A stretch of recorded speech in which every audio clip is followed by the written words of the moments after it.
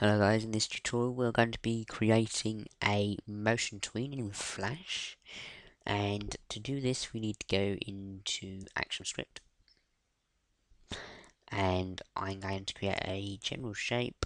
Oh no, let's do overall, make it nice and big like this, and I don't know, let's go to frame 20, you go insert keyframe like that.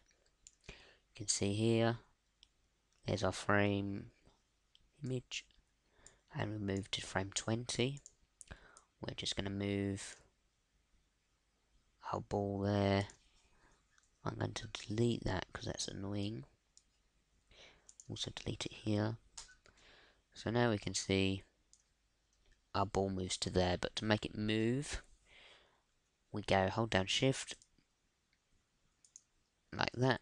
So it selects it there. You go right click, create motion tween. No, sorry, create shape tween. Like that, and now it moves. Look at that. And then if we go into frame 40, insert keyframe, and we move this up here, we can make it bounce around.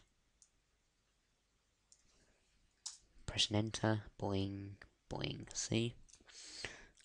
You can enter another keyframe, and we could now move it to there. Enter another one, now move it to there. Move along, move to another one, move it to there.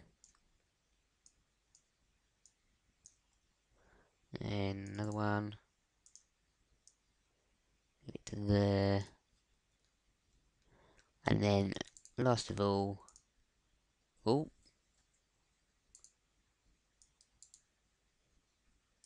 and we'll move it up here. Do one last one. There we go, so we just made it bounce around the room. And we'll just make it go off the screen like that. So,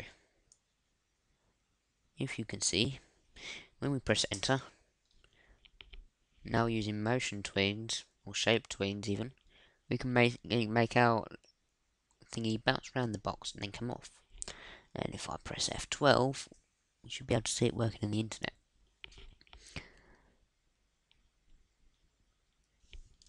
Now you need to make sure you run the blocked content. Click yes. There we can see it's bouncing off our screen. Gone. And now you can see it's replaying. And we maybe say we don't want you to do this. We want it to stop. Using a little bit of ActionScript, we can make this stop. So if I just close that, come back into Flash, and we add a new layer like this. Click on that there, at the top. Press F9, and here's our ActionScript panel. And all we do is type stop, like that. That's all you got to do. Then you click the X, and we can see at the start is put a little A at the top there, standing for ActionScript. We press F12, and you'll be able to see it will stop. So you didn't move. So that's why we need to move this frame all the way at the end, like that. So it's not the start. Press F12 again.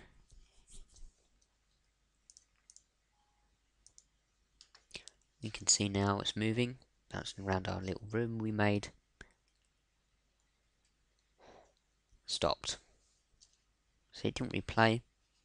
So there we go. We've learned a little bit of ActionScript and how to use shape tweens. So I hope you enjoyed this tutorial from Manic Tuts, and please rate and subscribe because it really helps. Please feel free to ask for more tutorials or anything you like, and I'll see what I can do. Thank you and bye bye.